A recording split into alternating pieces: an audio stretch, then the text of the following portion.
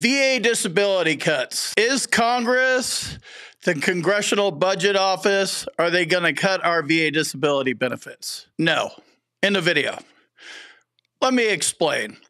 Last week, Congress, the House, started pushing suggestions on what they may or may not want to cut. Some of this stuff is based on what the Congressional Budget Office came up with probably 6 weeks ago.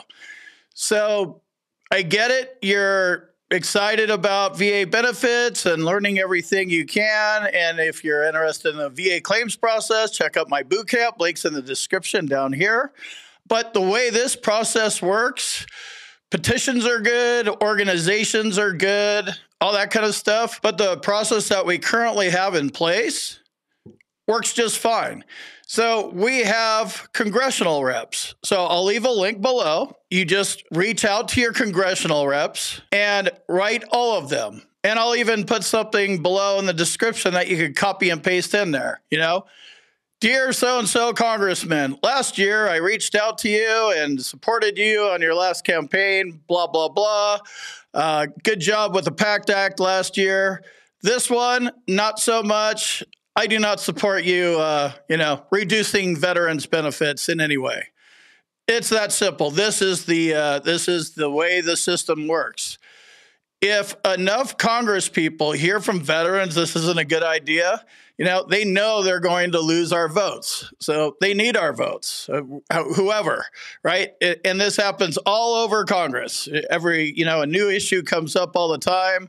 Generally speaking, Congress knows that this is a dumb idea, but they're floating it around, and that's basically all it is. So what do you do now? What do you do about it? You email. Email is probably the easiest way to do it. Want to write a letter, do that.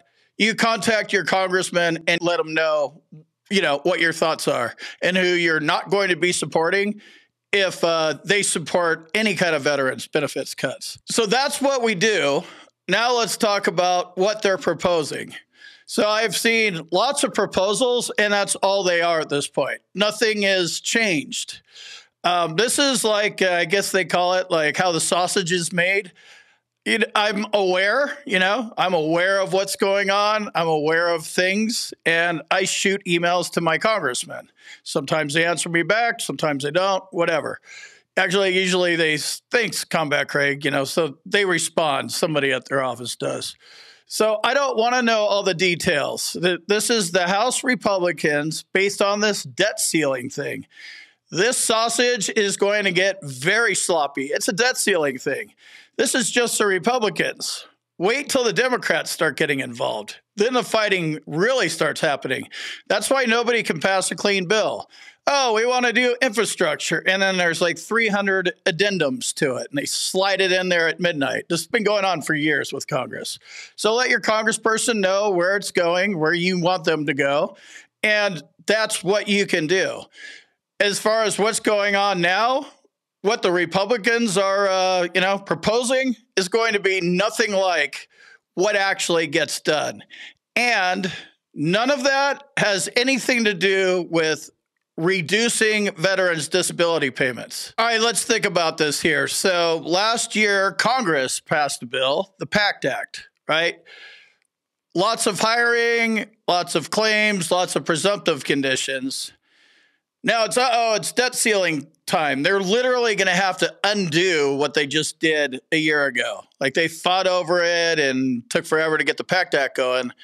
They're not going to undo all that stuff. They may propose to undo some of it, but again, none of it is going to be our monthly benefit payments. Don't take my word for it. Be proactive and make sure your congressmen, women, all of them know where you stand, because that's what we fought for. This is, our democracy in action.